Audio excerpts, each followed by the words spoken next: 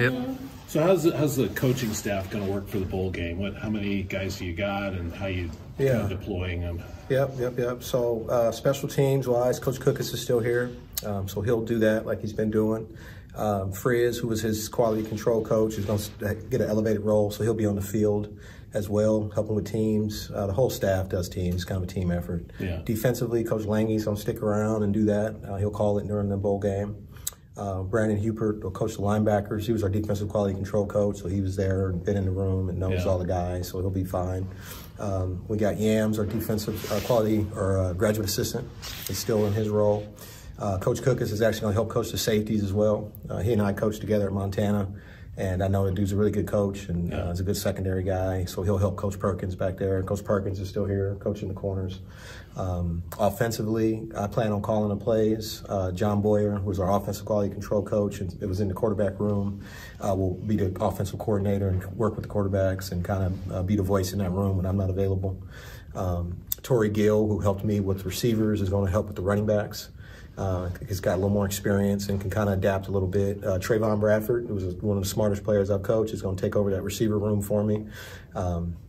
And then Caden, our offensive graduate assistant, is going to work with the O-line. And and we'll probably do more unit meetings together. And but I do think it's a great opportunity for those young coaches to get some hands-on experience. Yeah. And, if they're willing and to listen, get a little tutelage along the way.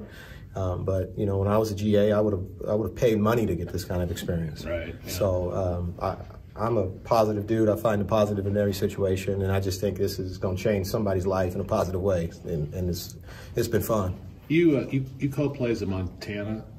I've called plays at Western Washington, Montana, Yale. I called some plays here. I wasn't the play caller, but we all had a role in that. So this would be like getting on the bike again? Yeah, I feel confident that would be, the work, when you call plays, the work is done during the week. Yeah. Like the game day is, if you don't got a plan on Saturday, it is what it is, Yeah. As far as players go, who is not going to play in the bowl game that you know of? Still kind of sorting through it, honestly. With the week the way it was, and Coach Bray getting announced recently, there are still conversations being had. We had a majority of guys at practice today. I think DJ officially hit the portal, so we anticipate him not being in the ball game. But I think everybody else, as far as I know, is good until I'm told otherwise. How about your tackles? Tali, I believe, is not. And, I think rightfully so. I think he's got you think he's maybe a first-round grade. Right. So you think he's probably not going to play in the bowl game? I'm assuming he won't, yeah. What about Joshua? To be determined. Yeah. Was he at practice today? He was, yeah. Okay. He was in meetings and at practice. Hayden was there? Okay. Yep. Any decision, again, you said a lot of decisions still to be made, but in regards to that quarterback decision, do you guys potentially go with Ben, obviously his final season at Oregon State, or do you guys maybe go with someone like Aiden Charles to see a little bit more with what he can give the program, obviously, going forward into the future? Well, the depth chart dictates that. So Aiden was our backup quarterback all year. So, he's elevated. Everybody just kind of bumps up. And then we still got 2 weeks of practice to sort that stuff out, too. And, everybody forgets all Ben did was win a bunch of games last year and was the Las Vegas Bowl MVP. So I'm excited about Ben. I'm partial to Ben because when he was a young guy, I was calling the twos on offense, and he and I would come up with some crazy stuff to run. And now we can kind of do it. So. What do you feel like this is going to be like for you? It's a cool opportunity. You get a chance to sit in the chair and kind of get a feel for it. It's not an opportunity that people get all the time. Everybody sits in the meeting when the head coach is talking and goes, hey, when I'm doing it, I'm going to do it this way. Well, now I got a chance to do it. So it's a learning experience. It's humbling. But it's a great opportunity to serve others, and I'm excited about it. I'm ready to learn something out of this experience, and I'm excited that I get to help these guys finish this season, and it's really a start of a new season, and I don't take that for granted. I think it's fun. Are you interested in coming back on the staff? I am coming back, yeah. Well, you are coming, so you already talked, okay. Yeah. Just curious, what's been kind of your mindset over these last couple of days, having to kind of move on, obviously, from Smith leaving to Bray being introduced and obviously being named the interim coach? How do you kind of, make sure that you stay focused, stay on task when you have all these moving parts that are going around you, in just a short span of a couple days? Yeah, you guys don't know me very well, but if it don't stop my heart from beating, I keep it pushing, man. Like, it is what it is. It's all relative. We chose to do this for a living. Every day I wake up, I make the decision to come in here and go to work. Nobody nobody forces me to do it. This comes with the territory of coaching football at this level. If I didn't want to deal with it, I wouldn't do it. And so it is what it is. It's a byproduct of it.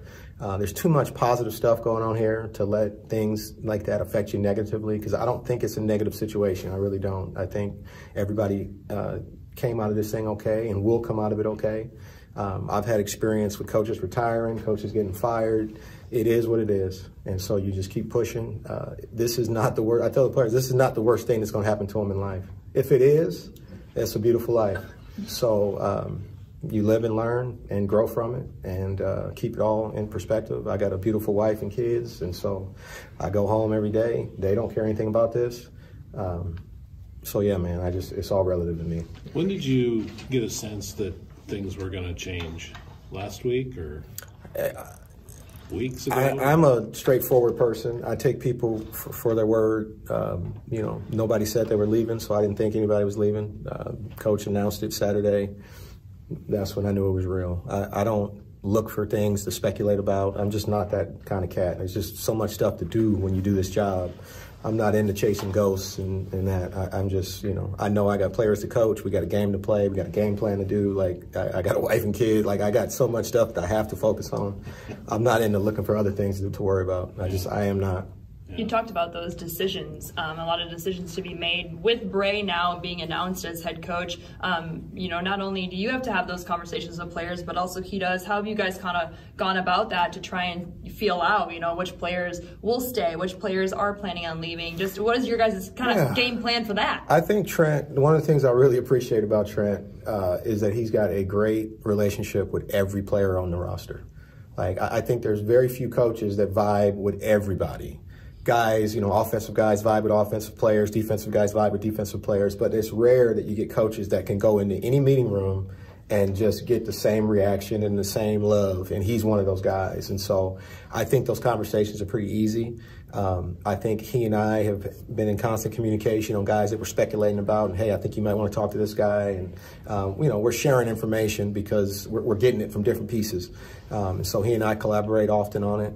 And I do feel like I got a good pulse of the team, and I got a good, I can go talk to the linemen and the DBs and the receivers. And so I think if you have real relationships with players, they give you real feedback and answers, and that's the only thing you can ask for. Trent's obviously not coaching the game, but how much involvement do you think he'll have in the plan and maybe helping you? What we talked about, Trent's going to work on the, putting his staff together and recruiting and just kind of all the head coach stuff that goes on at this time of year. And he wanted me to focus on the football piece in the bowl game. And so that's kind of how we're going to tackle it. I think that's a good way to do it because he's got a whole recruiting class to kind of keep intact, and we got a really good group of kids on deck, and we don't want to lose those guys. And so I do think it's going to take some focus to do that. On the flip side of that, it will do wonders for the program if we show up in this bowl game and play like we've played all year. And so I think in order to do that, it would be hard kind of splitting both duties. And so I think I'm capable on my side. I know he's capable on his side, and hopefully together we can make this year special like it's been. So 4th and 3, balls at midfield. Are you Jonathan or somebody else?